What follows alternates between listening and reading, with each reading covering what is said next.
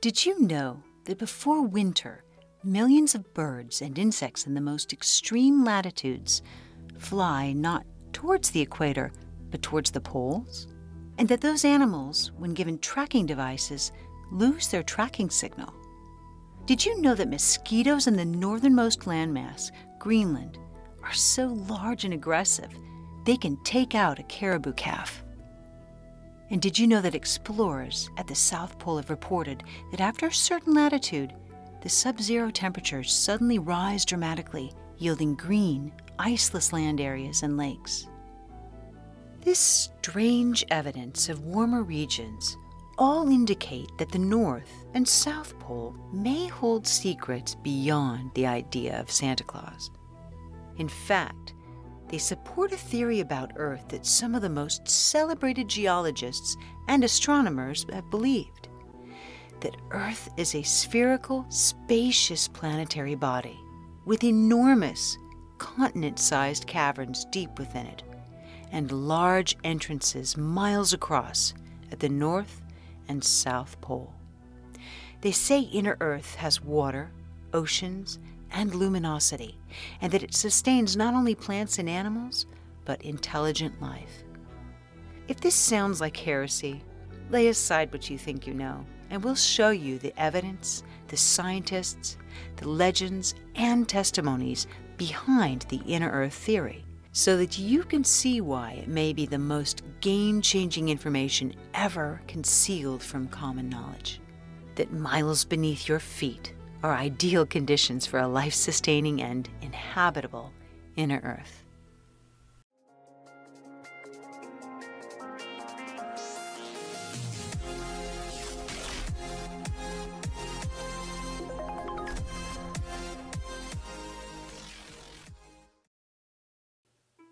Who wasn't taught that gravity is what makes an apple fall? We've believed this for roughly 300 or 400 years, since Isaac Newton defined it and its relationship to mass. Well, in 2017, two neutron stars collided and proved, indeed, it's not a force. It's actually a distortion in space-time. According to Einstein, an apple falls from a tree because the apple's responding to a curvature of space-time caused by the planet's mass. There's no attractive force called gravity. Fair to say that's a massive paradigm shift. So, if we were wrong about gravity, could we be wrong about other theories, particularly those that involve it? How we measure Earth's mass. Today, the Cavendish experiment measures the mass of one object based on its tug to another. But even before the redefining of gravity, this theory had flaws. The gravitational conditions in a science lab are nothing like conditions in space, and the theory assumes that each particle exerts a fixed force upon all others, ruling out the very real possibility that particles near the surface of a planet might exert a force greater than those deep within it. So, if gravity is no longer a valid theory, and it's used to determine mass, and the mass of the Earth is overstated, then it follows that the masses of all other planets in the solar system are also overstated. If the Earth is cavernous or hollow, then so too is every other planet in the solar system. Some of the greatest scientific minds have challenged the theory of a dense Earth. Around the same time as Newton, geophysicist, mathematician, and astronomer Edmund Halley, who predicted the orbit of his comet, said the magnetic anomalies of the Earth could only be the result of a different composition. He believed that beneath the Earth's crust were two thick concentric shells, and that each region potentially had its own atmosphere, luminosity, and was possibly even inhabited. If this idea sounds crazy, check out this NASA video taken showing Saturn's North Pole, with the exact counter-rotating fields that Halley described. And in this rare NASA video of Jupiter's pole, you can count up to 15 of these counter-rotating cylinders. Halley also speculated that the poles would have access into Earth, and that the aurora borealis was the result of light emanating from this counter-rotation, exactly as it does in the videos of these other planets. Watch this NASA video closely, and you'll see that the Australis Borealis appears to be clearly emanating from a dark point on the planet. If you overlay a map on the planet, it's exactly at the point of the South Pole. 100 years later, Swiss mathematician and physicist Leonhard Euler, who's still considered one of the greatest mathematicians of all time, also proposed that Earth was completely hollow with a central sun in the center, similar to what Halley proposed, agreeing with Halley that holes at the North and South Pole would provide access to it.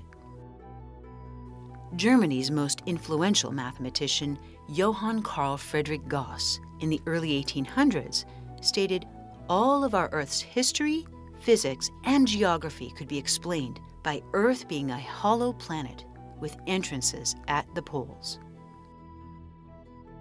Naturally, satellite images of the poles are going to disprove this craziness, right? Well, there's a problem. NASA's images and videos of poles are rare. They're hard to find. But when they are revealed, they often have cloud cover, ice cover, or questionable anomalies, like simply being blotted out. Stranger still, no planes or satellites are permitted to come within a certain distance of the poles. Well, in November 1968, a satellite photo of the North Pole was released. It showed a large polar opening in absence of cloud cover. Now, it's possible a trick of time-based photography created this illusion, but satellite images since then showing serious anomalies do raise questions, particularly the one from Russian space station Mir in 1987, showing light emanating in a very mysterious fashion. And then there are other NASA images of the planets: Venus, Jupiter, the various moons, all showing strange qualities or blotted out poles. In fact, how's it possible to have perfectly hexagonal angles on Saturn? Why do these images from space consistently have their poles concealed? Like this blotted one of Jupiter, where you can actually see light emanating from the center. Was Edgar Allan Poe correct when he said, "Sometimes the best hiding place is the one that's in plain sight"? Another anomaly in measuring Earth's mass happens when we study earthquakes.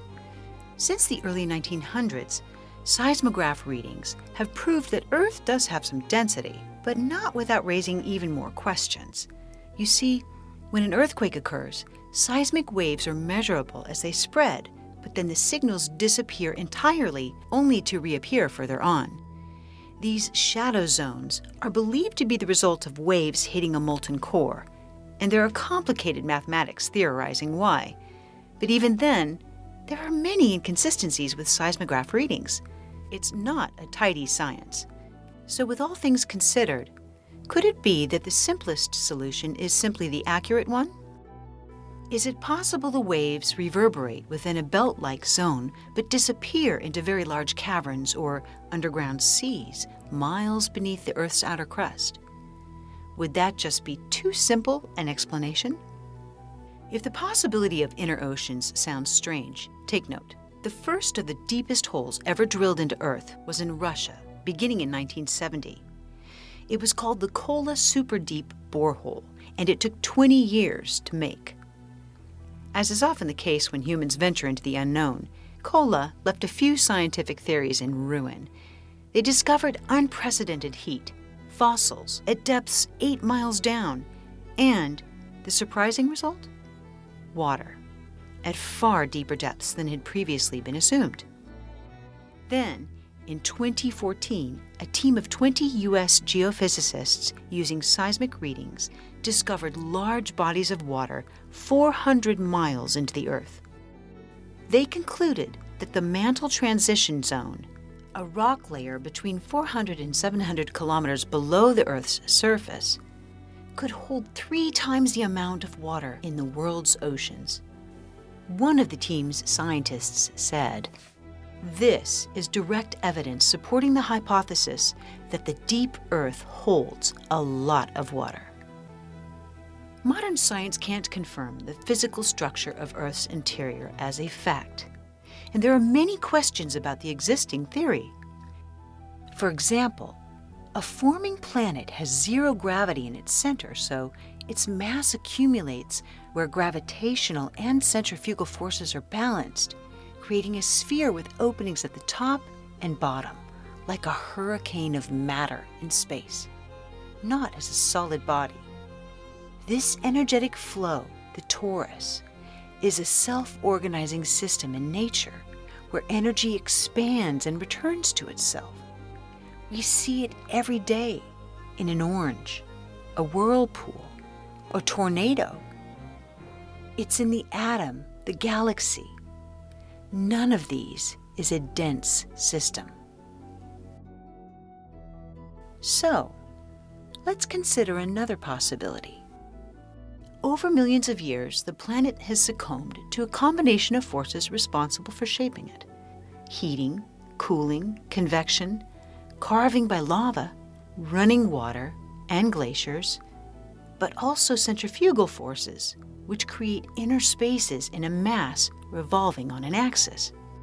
These natural forces could make a planet more like a honeycomb or Swiss cheese than a perfectly solid rock. So current models of Earth's interior are not fact, they're theories. In the meantime, look at the facts you do know. Every continent has extensive cavernous networks, like Son Doong Cave in Vietnam with its jungles, rivers, and space to fit a 40-story skyscraper. And there's Mammoth Cave in Kentucky, USA, which is even longer than the 400 miles of it which have so far been explored. Who's to say these spectacular naturally occurring spaces are not found at deeper depths? According to laws of physics, empty spaces are unnatural in nature. So caves have their own ecosystems and water bodies, plant life, animal life. If they extend deep into the earth, life will still fill it. Even the most unhospitable depths of the ocean have life forms and creatures that have adapted to the darkness by creating their own luminosity. As Aristotle said, nature abhors a vacuum. Wherever there is a void, the universe seeks to fill it. So if enormous caverns like those we already know of continue on to reach deep into the earth, what then could be residing in the space miles beneath our feet? Since we're prohibited from flying over or seeing the poles, and we're prohibited from exploring caves without permits or assigned guides, how might we know what exists in inner Earth? Interestingly enough, many of the accounts of this strange, unique land have been told by very respected, credible people. But first, let's look at history. Almost every ancient culture shares legends about interactions with subterranean races. Clearly, some of these are considered to be purgatory for sinners, attempts to deter people from wrongdoing. But other legends, those about Agartha, with its cities Shambhala and Potala, have striking resemblances, no matter which continent they originate from. In all legends, these civilizations tell of two beings, very tall giants or very advanced reptilian races. The word Agartha is of Buddhist origin. True Buddhists fervently believe in this subterranean empire, which they say has millions of inhabitants and many cities, including the capital, Shambhala, where a supreme ruler dwells. They believe the Dalai Lama is his terrestrial representative, and his messages are transmitted to the lamas in Tibet. They believe that they've been there for thousands of years, sheltering humanity since the terrestrial cataclysms. The Russian artist, philosopher, and explorer Nicholas Roerich published that a Tibetan Lama revealed the capital of Tibet was connected by a tunnel with Shambhala, the heart of the subterranean empire of Agartha. and that the entrance of this tunnel was guarded by lamas who were sworn to keep its actual whereabouts a secret from outsiders. Those who are led through this underground passage travel deep into Earth through areas where it becomes so narrow it can be difficult to pass through. According to Tibetans, Shambhala is a physical place, but one that also has an ethereal nature, given its location inside this holistic, evolving planet. Given our understanding of how matter can be warped in space and time by mass, this could make sense. One Gnostic scholar explains the underworld as a plane between spirit and our reality, an area where the ethers of spirit become nature, and nature returns back to spirit, making it both a physical and an apparitional realm. In the ancient epic poem, the Mahabharata, the Hindus also spoke of Aryavarta, the abode of the excellent ones, which was said to be ruled by a supernal race, the Nagas, a half-human, half-reptilian species depicted with jeweled hoods that light their realm. It's said the Nagas possessed cutting-edge technology and had an unpredictable and sometimes merciless nature, known to abduct and torture humans, while at other times influencing positive events on Earth. It's also said they inhabited Patala. Perhaps it's not coincidence, then, that the name of the palace where the lamas guarded the tunnel entrances is the Potala Palace. It also raises questions about the motivation the Chinese government had when they violently overthrew Tibet's peaceful leaders in the 1950s, in a coup which may have cost up to 1 million Tibetan lives. Another Indian epic, the Ramayana, tells the story of the great avatar Rama, a blue-skinned emissary from Agartha who arrived on an air vehicle. These air vehicles were called Vimanas, which means car or chariot of the gods, carrying its occupant through the air. Strangely, flying airships have remained a consistent part of all Inner Earth stories, every one of them. In Africa, a similar tunnel was believed to connect the secret chambers at the base of the Pyramid of Giza with the subterranean world, by which the pharaohs established contact with the gods of the underworld. Ancient Egyptian deities like Ra, Thoth, Anubis had qualities unlike humans: unique height, skin coloring, eyes, often avian or bird-like heads. Another mystery occurred in 985 AD, when the Viking explorer Eric the Red discovered Greenland. By 1410, there was anywhere from 10,000 to 100,000 Viking colonists on Greenland's shores. That was the last date, however, that any one of the Viking settlers of Greenland was ever seen again. All of their villages were found abandoned, and their disappearance has become one of the largest unsolved mysteries in our recent history. That is, unless you ask the native people of Greenland, the Inuits.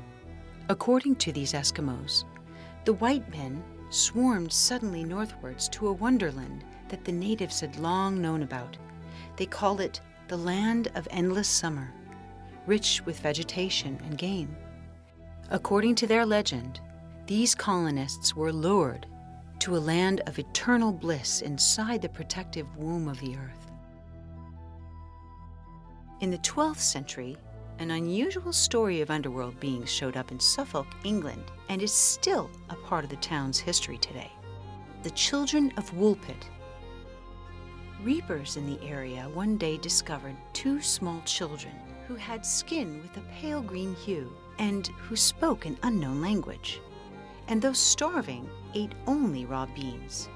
The boy soon died, but after many years in acclimation, the surviving girl finally explained that she and her brother had come from a subterranean land where the sun never shone, and where the light was more like twilight, saying they'd become lost when they followed their cattle into a cave, eventually emerging onto the bright landscape.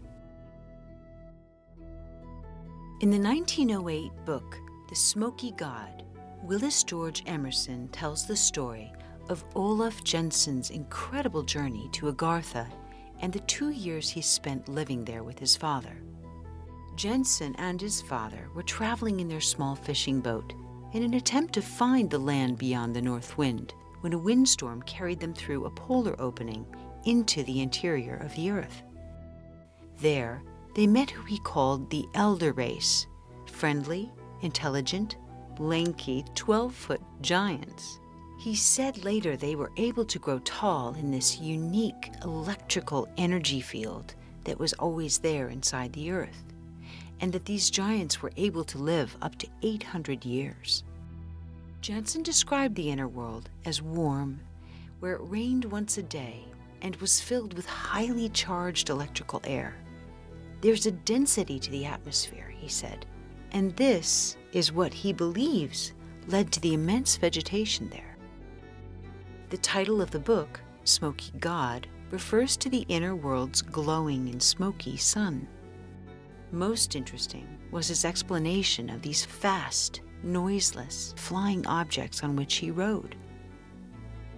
He said they had revolving fan-like wheels which destroyed atmospheric pressure, or what he called gravitation, and this force prevented them from falling to one side or the other. After spending 2 years with these beings in Agartha, Olaf and his father attempted to return through the opening. On the journey home, however, his father lost his life when an iceberg destroyed their boat. Jensen was later rescued by some fishermen. But when he shared his incredible story, they placed him in a madhouse for the mentally insane, where, sadly, he remained for 28 years. Not until he was 90 years old did he share the story of his life's journey with Emerson, giving him maps of the interior of the Earth, along with the manuscript of his experiences. Around the same time in 1895, the Nobel Prize laureate and Norwegian explorer Dr. Fridtjof Nansen set on an expedition to reach the North Pole.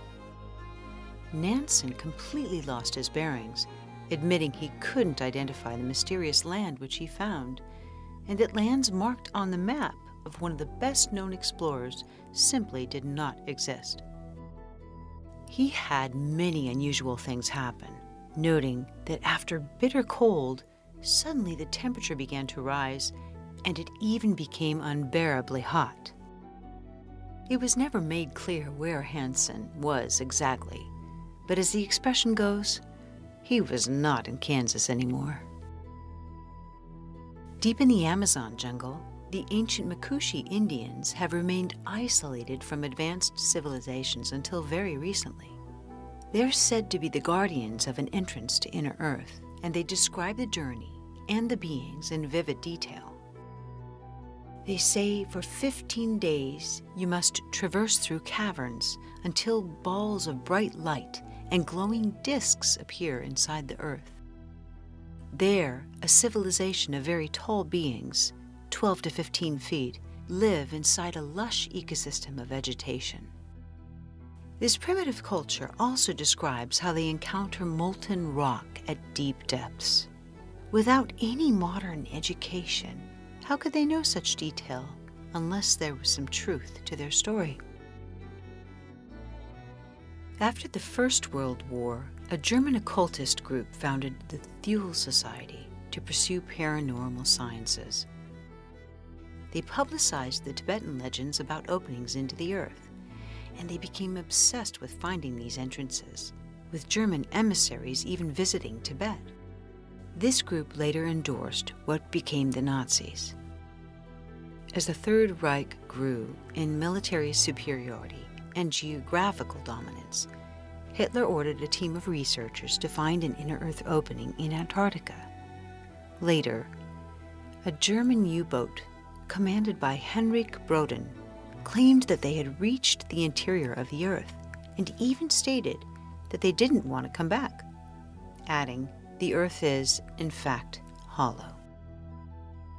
A diagram of Agartha was then drawn by a German scientist in 1935 in corroboration with the U-boat navigator. These stories are backed up by maps made for the National Geographic Society in 1966 by the famous cartographer Heinrich Byrd. In that map, Antarctica can be observed without its thick layer of ice, But the most interesting detail on the map are the underwater passageways spanning across the entire continent, which appear to converge at the exact location identified as the opening into inner Earth. And then there's the disturbing part of this legend, that Hitler and many of his minions escaped Germany in the closing days of World War II and fled to Antarctica, where they escaped into the Earth's interior. For it was after the war the Allies discovered that more than 2,000 scientists from Germany and Italy, along with almost 1 million people, had vanished. According to the Hollow Earth Research Society in Canada, this entire culture still resides there. Of course, they were not all Nazis, but for those guilty of heinous war crimes, a higher power will have to administer justice. No investigation of inner Earth is complete without the unique story relayed by the pioneering American aviator Admiral Richard Byrd, Jr., who led numerous expeditions to both poles and wrote detailed logs about his journeys. What stands out about Byrd's story, however, was the personal diary his son published following his death. In this document, he gives vivid details about his expedition to the North Pole in 1947, the geographical anomalies he witnessed, which he couldn't make sense of, being met by unfamiliar flying craft, which assumed control of his plane, and then literally being taken to their leader, the master of the inner Earth civilization. Before you write this story off, it's important to understand the man who wrote it and to examine his behavior while he was alive. Richard Byrd was one of the most highly decorated officers in military history. Among these was the Medal of Honor, the highest medal given by the United States for valor. He fought for the Allies in both World Wars and led 2 huge military expeditions to Antarctica following World War II. He was an efficient, concise leader, and every trip he made, he kept detailed logs of just facts. He was not a poet or a storyteller. The idea a man of this rank and stature would fabricate stories is unimaginable. You only need to see Byrd in his documentaries or read his writings to see that he sought to live with integrity, that he understood the responsibility of his words and choices on the lives of those reporting to him and to the nation that he served. So when Byrd returned from his travels and was interviewed on the Longines Chronicles on live TV in 1954, the hyperbolic statements he made were, and still are, somewhat confusing and mysterious. He said things like, "I'd like to see the land beyond the pole." Now, he didn't say to, around, or near it. He called it the land of everlasting mystery, the most peaceful place in the world, and a vast new territory not on any map. He said it was an area as big as the U.S., never seen by a human being, and the most valuable and important place left in the world for science. Prior to another expedition, he said, "This is the most important expedition in the history of the world." And the one he repeated the most was, "It's the center of the great unknown."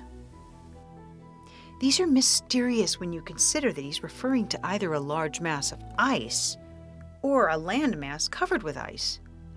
Even if he were speaking of the military significance of this place, to call it peaceful and mysterious are hardly the words of a strategizing military officer.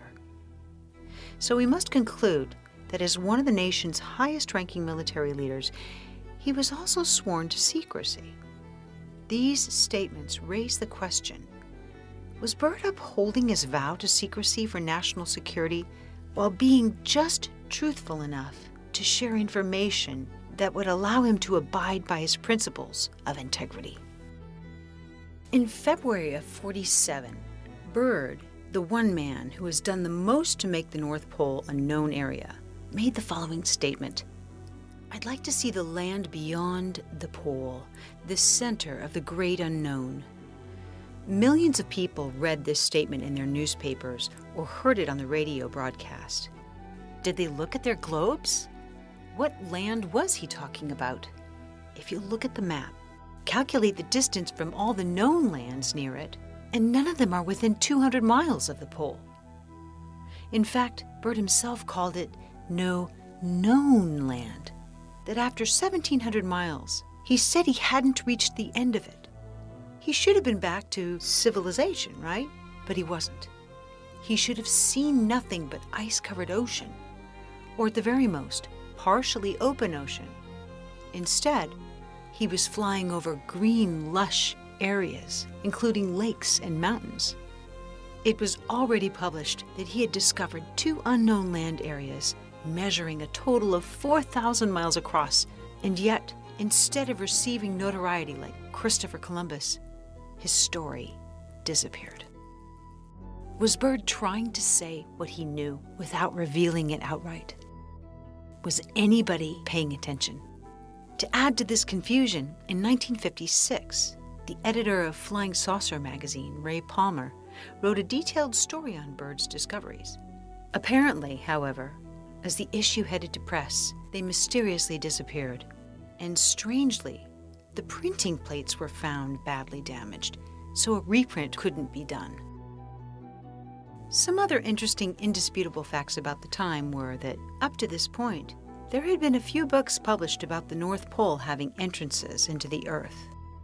Another thing was that Byrd was accused of lying in an effort to receive credit for being the first person to the North Pole, an accusation that seems somewhat inconsistent with a man of his character. Another thing that Byrd shared was that the poles are concave, not convex as thought, and that the South Pole is 10,000 feet high, whereas the North Pole is 10,000 feet low. It was well documented that there was a large spike in temperature as he approached the pole. But one of the biggest mysteries involving Byrd may have happened right after World War II with Operation High Jump. While it was said at the time it was an expedition to Antarctica to find coal and other resources, that story later changed to training military personnel and establishing a research base. In the meantime, you can't help but wonder why either mission would require 33 aircraft, 13 Navy ships, and almost 5,000 soldiers, and mysteriously result in loss of lives. Leaks later revealed that the true mission was to retrieve the missing Nazi leaders from their refuge at Antarctica. But Byrd cut the 8-month mission short after what the Chilean press reported as troubles with many fatalities, though the event was clearly downplayed in the U.S. Following a military-aided evacuation, the force returned. Their stories immediately became classified as top secret, but inevitable leaks revealed that there were attacks by highly advanced saucer-shaped airships. The Secretary of the Navy, by this time the Secretary of Defense, James Forrestal, started to talk. President Truman forced him to resign, and he was soon taken to Bethesda Naval Hospital's psychiatric ward, where he was prevented from seeing or talking to anyone, including his own wife. When this high-ranking man was found dead, of course, it was ruled a suicide. Case closed. Another strange thing is in 1947, following the sudden end of his military expedition, Byrd spoke with a reporter for the Chilean newspaper El Mercurio and told him that he didn't want to frighten anyone unduly, but that it was a bitter reality that in the case of a new war, the continental U.S. would be attacked by flying objects which could fly from pole to pole at incredible speeds. This is where Byrd's posthumous diary comes in. Though he remained faithfully silent, albeit mysterious, shortly after his death, his son published his diary to reveal a very different account than what the public had been told.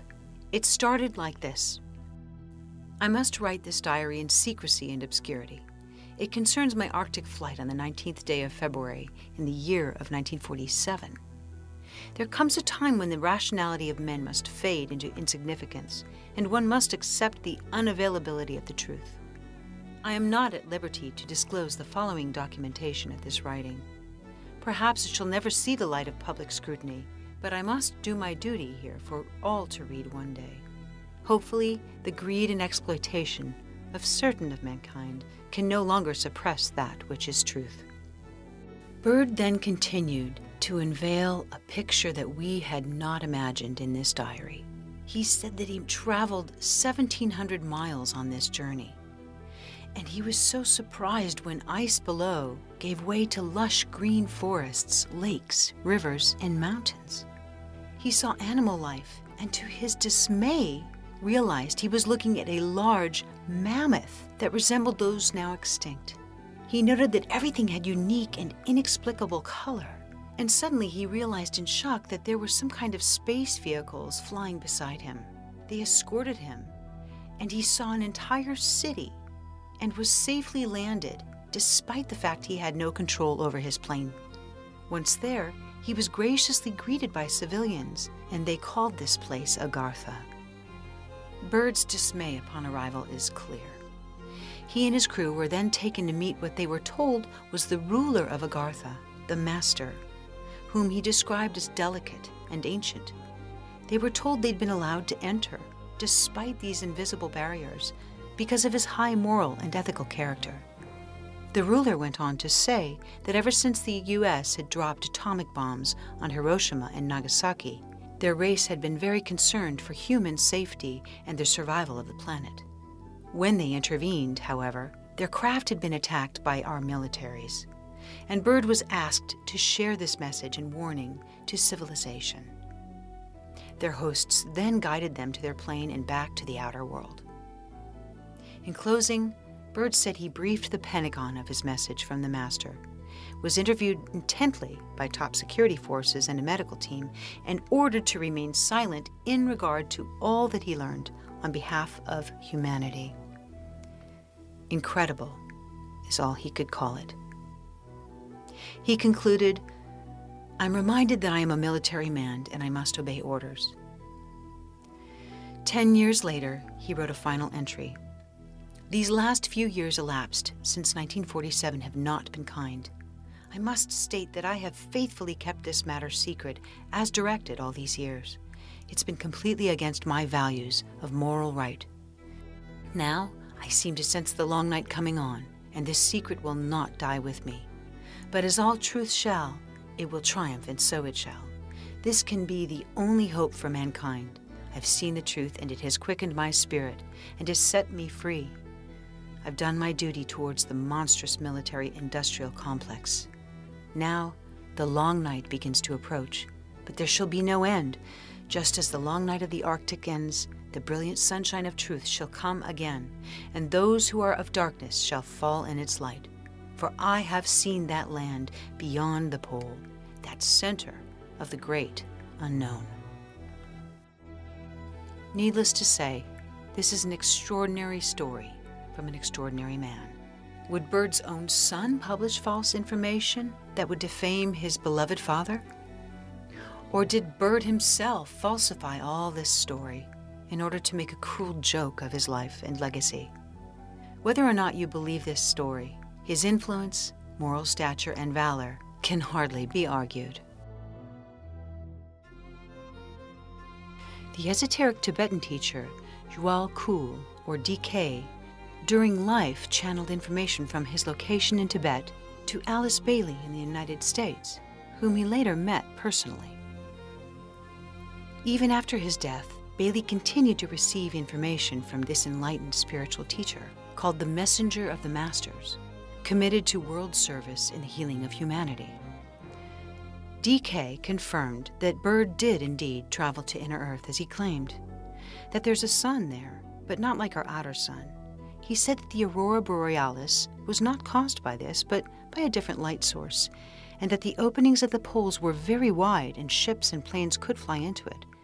However, a yet unknown energy field will camouflage it and naturally protect it. He confirmed that there were entrances to the inner Earth in Egypt, Tibet, and the Yucatan, and also added that there were other entrances in the Bermuda Triangle, the Soviet Union, and Africa. He said that there were different races in the inner Earth, just like on the surface, and some of them quite tall.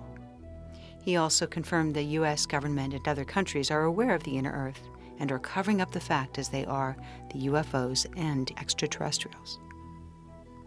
Another man, Dallas Thompson, appeared on Coast to Coast Radio. He was a personal trainer in California who, during an out-of-body death experience, had revelations of inner Earth. After his recovery, he became an avid researcher, intending to find and travel the hole that Byrd said to have entered at the North Pole. In 2003, after months of planning, however, he mysteriously disappeared. Finally, the most notable whistleblower of the secret space program, Corey Goode, has given consistent and extensive details on inner Earth. Among his claims are that there is a huge population currently living in Antarctica, that the United States is not the only nation that's created underground bases that are inhabited by thousands of people. Corey Goode has shared that the Mayans were not defeated, but in fact retreated to the inner Earth. He claims that the Mayans have crafts which appear to be rock, but they look like long cigars, cylindrical in shape. Goode's description of the Mayan craft are not unlike this one, which entered our solar system from a distant galaxy not long ago and has since been recorded as speeding up. He also notes that there are many people channeling what they believe are Pleiadians, but those are in fact inner Earth beings protecting their location by claiming to be off the planet. Goode also said that disclosure will be an earth-shattering event, but a necessary one, and he implores everyone to see the Earth as a maternal living thing, inviting us to seek a deeper relationship with our planet. In our drive for power, resources, and control, we've become disconnected and impartial to the effects our choices have on the balance of nature. In conclusion, perhaps you hear these stories and can only hear legend. They're just too fantastical to be true. Suspend your disbelief for a moment, however, and other tales start to make more sense. The explanation of Earth's strange magnetic anomalies and its shadow zones. It explains the thousands of mysterious crafts, including the many which have been witnessed shutting down nuclear weapons. That they could be right under our feet, not coming from some distant place in space. It explains the obsession with Antarctica and the complete denial by governments of all unidentified flying objects. It explains the omission of the poles in satellite pictures, the laws preventing one from flying over them.